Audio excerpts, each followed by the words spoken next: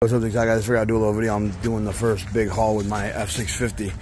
3 cars on my trailer. They're just going to the scrapyard, but I gotta move them and get them out of the one shop to the next. I mean, to the scrapyard, but that's what it looks like. 2 Sport Tracks and a Dakota. I got a lot more shit too. I'm just waiting for the price to go up, but I gotta move these, so I'm just moving them. That's what it looks like now. Probably haul in the morning. I'll let you guys know how it goes. I know this thing hauls like a champ anyways. Like, this ain't nothing for weight for this truck. I ain't even squat it down or nothing. I mean, you're basically putting the cars right in the back of it, and it ain't squatting it down. That's sweet.